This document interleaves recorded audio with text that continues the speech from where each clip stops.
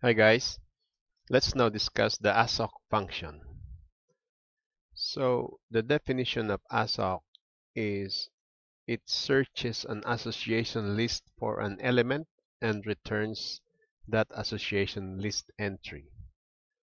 So in our example, we have a list of the following lists. We have the name John, we have the age 25, and we have also a list of height, which is 6.0.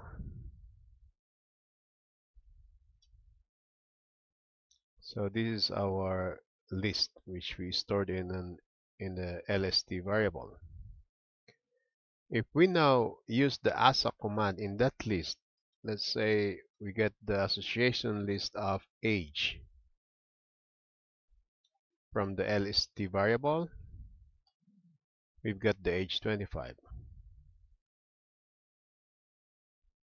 If we get the ASSOC of the name, the association list of the name from the LST variable, we get the name John. However, if let's say we put a width here which doesn't exist, we should get a nil value. We get the height which exists, then we should get the association list of the height. Okay, now let's apply that into the definition data of the line. We have here the line. Let me get the association list of that line. I will store let's get the definition data of that line. Let me store it in the variable a and get of nth last. So this is now our a. So all we have to do is specify the first element. Basically, this is the key.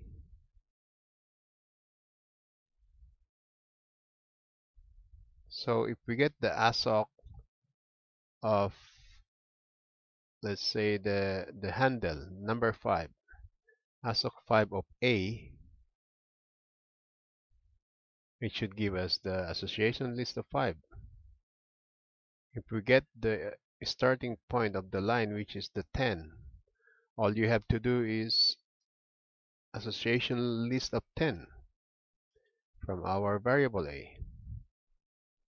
That's how easy it is. All you have to do is specify the code or the DXF group code.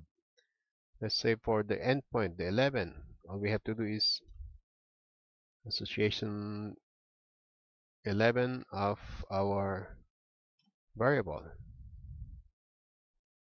See? That's it for ASSOC. As simple as that.